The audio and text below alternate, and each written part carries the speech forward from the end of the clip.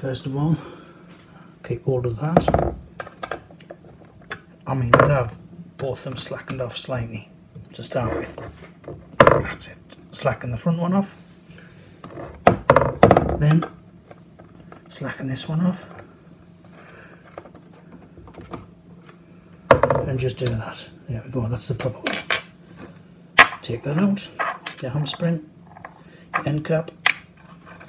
Then, most people, sorry, I don't know if this is going in and out of focus.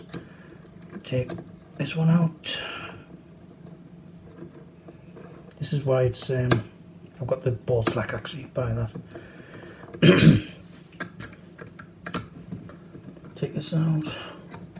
Now what's going to happen is, usually a ball bearing flies off and a spring flies out because it's slightly under pressure.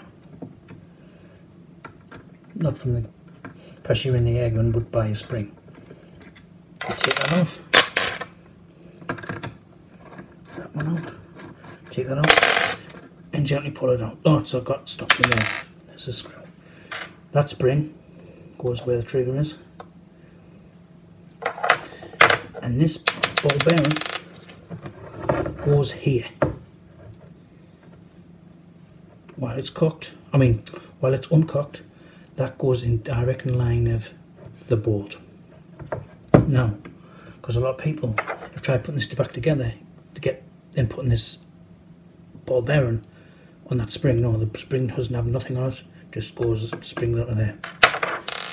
Now, a lot of people have struggled to put this back together, saying you've got to hold that and keep all of that all at the same time while you're trying to tight screws. You don't have to do that. It's a lot easier this way. This is the proper way. What you do, make sure the gun is not loaded. Don't put it in the load position. You don't need to. But that's on there. Your spring's in there. You'd put that there. First of all, put your front bolt in. Put your front bolt in.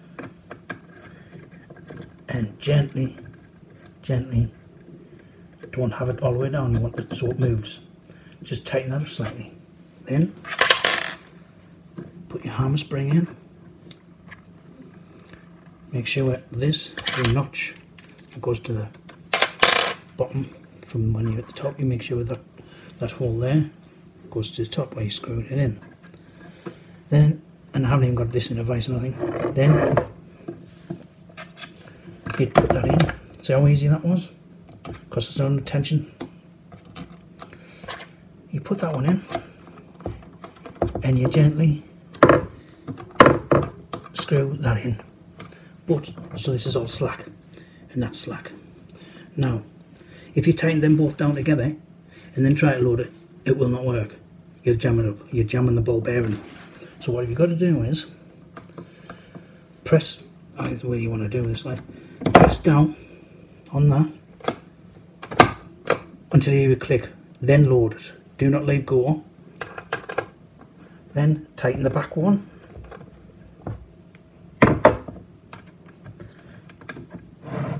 Then the front one. Done. There's no air in this. There we go. Cocks. Shoots. And that's how you put this back together the easy way, instead of fiddling on with this and all this at the same time while it's cocked. You don't need to have this cocked to put all this back together, as I've just shown. Thank you.